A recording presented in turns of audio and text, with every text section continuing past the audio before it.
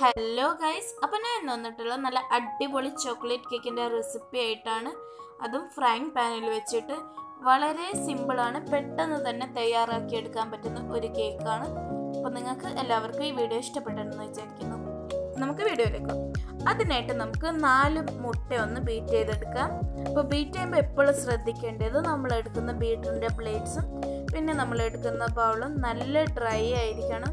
അതിലൊട്ടും വെള്ളം പാടില്ല. വെള്ളം ഉണ്ടെങ്കിൽ നമ്മുടെ മുട്ട നല്ലോണം പൊന്തി വരില്ല. അപ്പം നല്ല ഡ്രൈ ആയിട്ടുള്ള ബൗളിൽ വേണം നമ്മൾ മുട്ട ബീറ്റ് ചെയ്യാനായിട്ട്. ഇപ്പം മുട്ട ഫ്രിഡ്ജിലെല്ലാം വെക്കുന്ന ആൾക്കാരാണെങ്കിൽ നമ്മൾ ഈ കേക്ക് ഉണ്ടാക്കുന്നതിന് കുറച്ച് മുമ്പായിട്ട് പുറത്തെടുത്ത് വെച്ച് അത് തണുപ്പൊക്കെ പോക്കണം. മുട്ട ഒന്ന് ബീറ്റ് ആയി കഴിഞ്ഞാൽ നമുക്കിതിലേക്ക് 1 ടീസ്പൂൺ വാനില എസൻസ് ചേർത്ത് കൊടുക്കാം.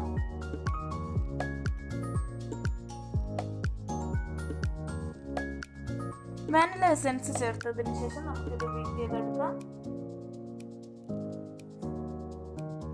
പിന്നെ ഇതിലേക്ക് നമുക്ക് 1/2 ടീസ്പൂൺ വിനീഗർ ചേർത്ത് കൊടുക്കാം.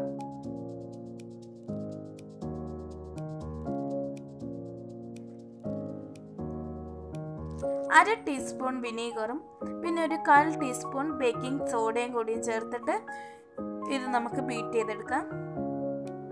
ബീറ്റ് ചെയ്തതിന് ശേഷം നമുക്കിതിലേക്ക് 1/4 കപ്പ് പൊടിച്ച പഞ്ചസാര ചേർത്ത് കൊടുക്കാം. അപ്പോൾ പഞ്ചസാര എപ്പോഴും കുറച്ചായിട്ടേ ചേർക്കാൻ പാടുള്ളൂ.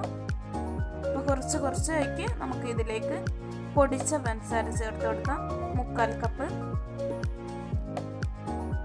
അപ്പോൾ ഈ ഒരു കൺസിസ്റ്റൻസി ആയിരിക്കണം നമ്മുടെ ക്രീം ഉണ്ടാവേണ്ടത്. ഇത് നമുക്കൊരു സൈഡിലേക്ക് മാറ്റി വെക്കാം.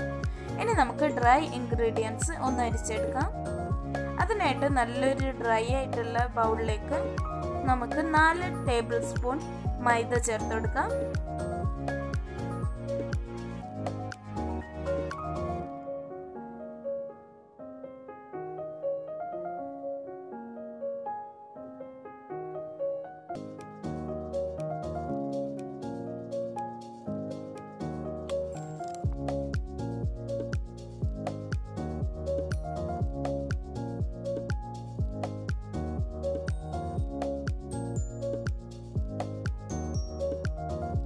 നാല് ടേബിൾ സ്പൂൺ മൈദ ചേർത്തതിന് ശേഷം നമുക്കിതിലേക്ക് 2 ടേബിൾ സ്പൂൺ കൊക്കോ പൗഡർ ചേർത്ത് കൊടുക്കാം. ഞാനിപ്പോൾ ഇവിടെ ഹെർഷീസിൻ്റെ കൊക്കോ പൗഡറാണ് ചേർക്കുന്നത്. നല്ലൊരു ഫ്ലേവർ തന്നെയാണ് ഈ ഒരു ഹെർഷീസിൻ്റെ കൊക്കോ പൗഡറിന്. ഇനി നമുക്ക് ഇത് 3 പ്രാവശ്യമെങ്കിലും അരിച്ചെടുക്കാം. നല്ലോണം നമ്മുടെ കേക്ക് നല്ല സോഫ്റ്റ് ആവുള്ളൂ. അപ്പോൾ ഒരു 3 പ്രാവശ്യം ഇത് അരിച്ചെടുക്കണം.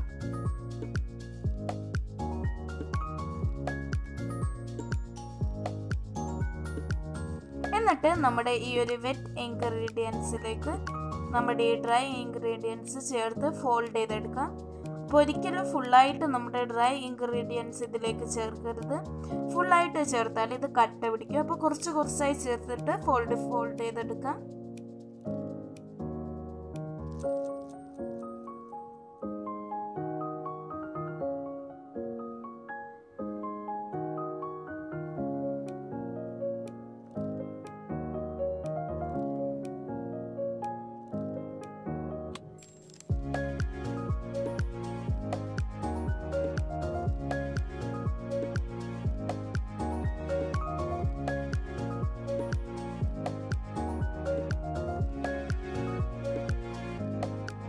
അപ്പോൾ നല്ലോണം തന്നെ ഇത് ഫോൾഡ് ചെയ്തെടുക്കണം.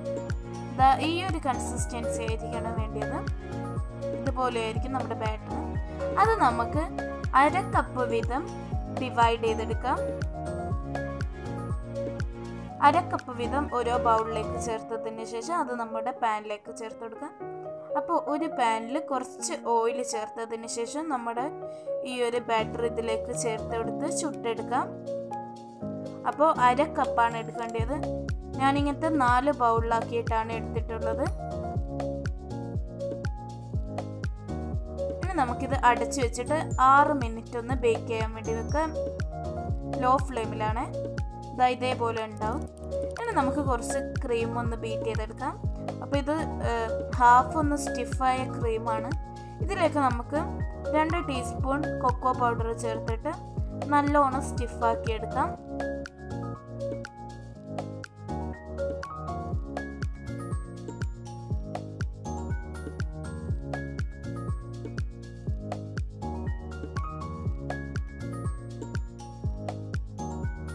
ഇതേപോലെ ആക്കിയെടുക്കാം. പിന്നെ ഒരു 1/2 കപ്പ് നല്ല ചൂടുള്ള പാലിലേക്ക് 100 ഗ്രാം ഡാർക്ക് ചോക്ലേറ്റ് ഒന്ന് മെൽറ്റ് ചെയ്തെടുക്കാം. ഇതേപോലെ. പിന്നെ ഡബിൾ ബോയിലിംഗ് മെത്തേഡ് കൂടെ ഒരു 100 ഗ്രാം വിപ്പിംഗ് ക്രീമിലേക്ക് ഒരു 250 ഗ്രാം ഡാർക്ക് ചോക്ലേറ്റ് ഇട്ട് ഡബിൾ ബോയിലിംഗ് മെത്തേഡ് വഴി ഒന്ന് മെൽറ്റ് ചെയ്തെടുക്കുക. അത് ഓപ്ഷണലാണ്, നിങ്ങൾക്ക് വേണമെങ്കിൽ അങ്ങനെ ചെയ്താൽ മതി, ചെയ്തിട്ടില്ലെങ്കിലും പ്രശ്നമൊന്നുമില്ല. അത് നമ്മൾ ഡിസൈനിന് വേണ്ടിയിട്ടാണ് അങ്ങനെ ഡബിൾ ബോയിലിംഗ് വഴി മെൽറ്റ് ചെയ്തെടുക്കുന്നത്. അപ്പോൾ സ്കിപ്പ് ചെയ്യേണ്ട ആൾക്കാർക്ക് സ്കിപ്പ് ചെയ്യാം. അപ്പോൾ ഞാനിപ്പോൾ ഇവിടെ ഒരു ടേൺ ടേബിളിൻ്റെ മുകളിൽ കുറച്ച് ക്രീമാക്കിയതിന് ശേഷം നമ്മുടെ ചുട്ടെടുത്ത കേക്ക് ഇവിടെ വെച്ചിട്ടുണ്ട്. അപ്പോൾ ഇതേപോലെ ഇങ്ങനെ കീറി ക്രാക്സ് ഒക്കെ ഉള്ളതാണെങ്കിൽ ഒട്ടും പേടിക്കേണ്ട, ഇത് നമുക്കിങ്ങനെ യൂസ് ചെയ്യാവുന്നതാണ്. നമ്മൾ കേക്ക് ഡിസൈൻ ചെയ്യുമ്പോൾ അതിൽ ഇങ്ങനെ കാണുമൊന്നുമില്ല. അപ്പം നമ്മൾ നേരത്തെ ഉണ്ടാക്കിയ ഒരു നല്ല ചൂടുള്ള പാലിലേക്ക് ഡാർക്ക് ചോക്ലേറ്റ് ഇട്ട് മെൽറ്റാക്കി എടുത്തില്ലേ, അതാണിത്.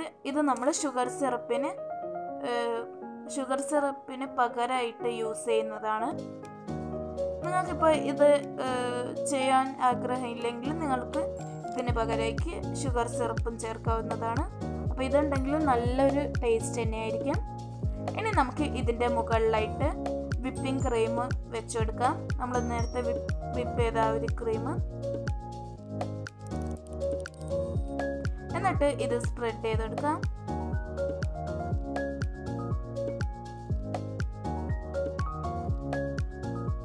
അപ്പം ഞാനിത് ഫുള്ളായിട്ട് വീഡിയോ എടുത്തിട്ടില്ല, കാരണം നിങ്ങൾക്ക് എല്ലാവർക്കും അറിയാവുന്നതല്ലേ എങ്ങനെയാണ് ക്രീം നല്ലോണം സ്റ്റിഫ് ചെയ്യുന്നതെന്നും പിന്നെ എങ്ങനെയാണ് ഐസിങ് ചെയ്യുന്നതെന്നൊക്കെ.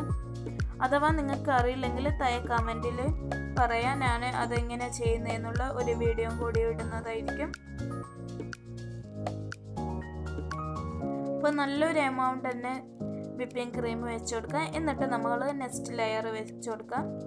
അതും നമ്മൾ ഈ ഒരു ചോക്ലേറ്റ് സിറപ്പ് കൊണ്ട് ഒന്ന് എല്ലായിടത്തും ഒന്ന് വെറ്റാക്കി കൊടുക്കുക.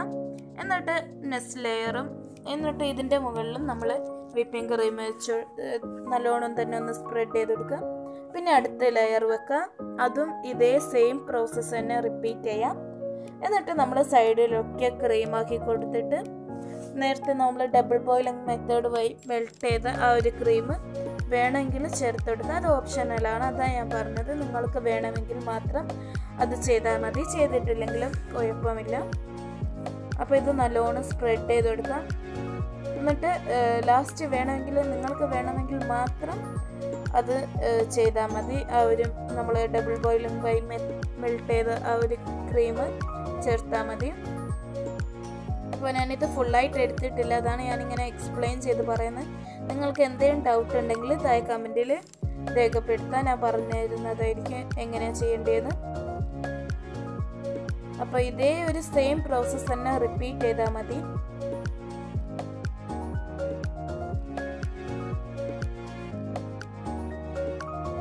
ഇപ്പം നമ്മുടെ നല്ല അടിപൊളി ചോക്ലേറ്റ് കേക്കാണിത്. നിങ്ങളെല്ലാവരും വീട്ടിൽ ഇത് ട്രൈ ചെയ്ത് നോക്കണം. ട്രൈ ചെയ്തിട്ട് ഫീഡ്ബാക്ക് ഒക്കെ താഴെ കമൻറ്റിൽ രേഖപ്പെടുത്തണം. ഇതാ കണ്ടോ, ഞാനിപ്പോൾ നമ്മുടെ കേക്ക് ഇതേപോലെയാണ് ഡെക്കറേറ്റ് ചെയ്തിട്ടുള്ളത്. നിങ്ങൾക്ക് എല്ലാവർക്കും ഈ വീഡിയോ ഇഷ്ടപ്പെട്ടിട്ടുണ്ടെന്ന് വിചാരിക്കുന്നു. ഇഷ്ടപ്പെട്ടാൽ തീർച്ചയായും ലൈക്ക് ചെയ്യുക, ഷെയർ ചെയ്യുക, സബ്സ്ക്രൈബ് ചെയ്യുക, പിന്നെ തൊട്ടടുത്തുള്ള ബെല്ലൈക്കൺ അമർത്തുക. അപ്പോൾ ഇനിയും നല്ല അടിപൊളി വീഡിയോ കാണുന്നത് വരെ ബൈ.